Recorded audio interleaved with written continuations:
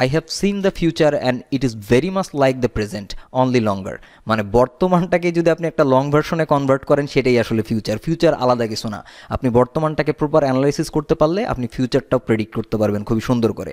তো যেহেতু একদম বাই ডিরেক্ট আমরা ফিউচারে যা পিএইচপির অবস্থাটা দেখতে পারতেছি না, কিন্তু আমরা চাইলে কিন্তু এখনই প্রেজেন্ট যে সিচুয়েশনটা আছে এবং আমাদের নিকট যে অতীতটা ছিল সেটা যদি আমরা একটু অ্যানালাইসিস করি, আমরা কোয়াইট গুড একটা আইডিয়া পাবো যে ফিউচারে পিএইচপি কোন জায়গায় যাইতেছে। আমরা যদি একটু দেখি, 8 out of every 10 websites that you visit on internet are using PHP in some way। মানে আপনি যদি 10টা ওয়েবসাইট এখন র্যান্ডমলি ভিজিট করেন ইন্টারনেটে, মোস্ট প্রবাবলি তার ভিতরে 8টা ওয়েবসাইটেই কোনো না কোনোভাবে পিএইচপি ইউজ করা হয়েছে। এটা কিন্তু একটা ম্যাসিভ নাম্বার, আসলেই ম্যাসিভ, 10টার ভিতরে 8টা। তো সেক্ষেত্রে আমরা বলতে পারি যে পিএইচপি সুপার পপুলার, এটা নিয়ে কোনো সমস্যা নাই। এখন আমরা কিছু স্ট্যাটিস্টিক্স দেখব, এটা হলো 26 আগস্ট 2019 সালের w3text.com এর। এবং এখানে যদি আপনি এক্স অক্ষের দিকে একটু নোটিস করেন, এক্স অক্ষের দিকে বলা আছে যে কী পরিমাণ ওয়েবসাইট ইউজ করে, সেটা এক্স অক্ষে বলে দেওয়া আছে। এবং আমাদের ওয়াই অক্ষে দেওয়া আছে যে কী পরিমাণ ট্রাফিক সেই সাইটগুলো হ্যান্ডেল করতেছে, সেই জিনিসটাও এখানে আমাদের বলে দেওয়া আছে। আপনি যদি দেখেন, যদি আপনার সাইট এইখানে যেই চার্টটা দেওয়া, এখানে যেটা লো ট্রাফিক সাইটস সেগুলো কি ইউজ করতেছে, Python, Ruby, static file, scala. But আপনি যদি একটু দেখেন ইউজড বাই মেনি সাইট, এইখানে পিএইচপি বিশাল অ্যামাউন্টে আগায়া, মানে পিএইচপির ধারের আশপাশেও এরা কেউ নাই। আবার আপনি যদি একটু উপরের দিকে যান, used by high traffic site, মানে যেই সাইটগুলোতে ভিজিটর বেশ অনেক বেশি, সেখানে যদি আপনি একটু নোটিস করেন, দেখেন সেখানে রাজত্ব করতেছে কারা, জাভা স্ক্রিপ্ট, জাভা।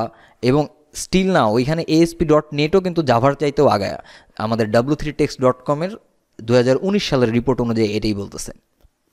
আমরা যদি এখানে আরেকটা রিপোর্ট দেখি w3text.com এর, এটা হলো 13 মার্চ 2019 সালের, এবং এখানে বলছে uses of PHP for websites, ওয়েবসাইটের জন্য কী পরিমাণ পিএইচপি ইউজ করা হয়।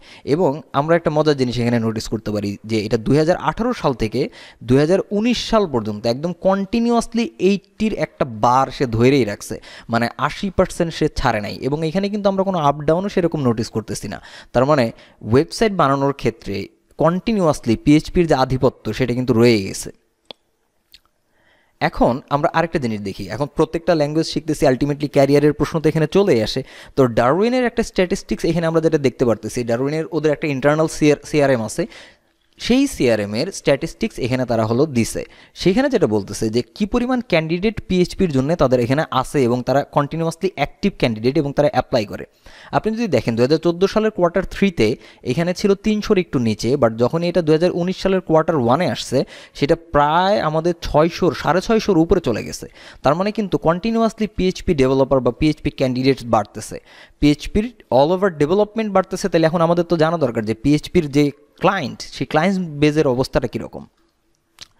আমরা যদি একটু দেখি তাদের ইন্টারনাল সিআরএমের এই ডাটা থেকে যদি আমরা দেখতে চাই যে তাদের ক্লায়েন্টের অবস্থাটা কীরকম, এইখানে ব্যাপারটা একটু উল্টা ঘটে গেছে। ওইখানে যেরকম আমাদের ডেভেলপারের সংখ্যা বাড়তেই ছিল, এখানে কিন্তু আমাদের আলটিমেটলি ক্লায়েন্টের সংখ্যা কমতেছে।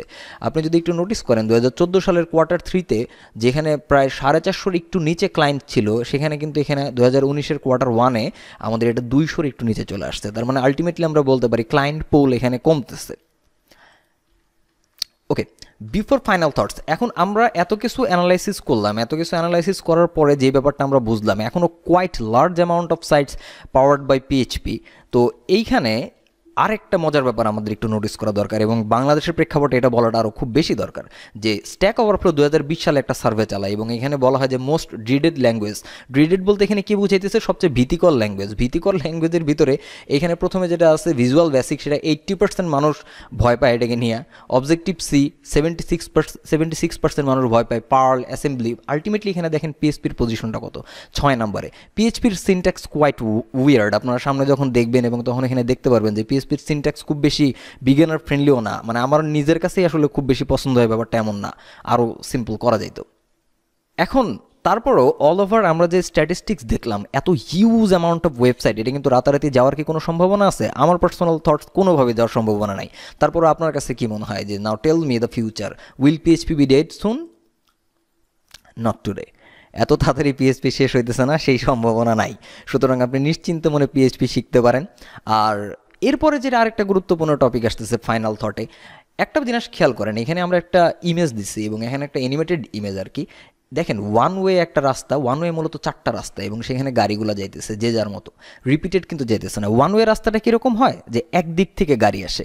সো টেকনিক্যালি ওই রাস্তাটা যদি আপনি পার হইতে চান আপনার কিন্তু একদিকের গাড়ির দিকে নোটিস করলেই হয়, তাই না, যে একদিক থেকে গাড়িটা আসতেছে কিনা। আপনি যদি দেখেন যে না ফাইন ওইদিকে গাড়ি নাই, আপনি কিন্তু খুব ইজিলি রাস্তাটা পার হয়ে যেতে পারবেন, কোনো বিপদে পড়বেন না।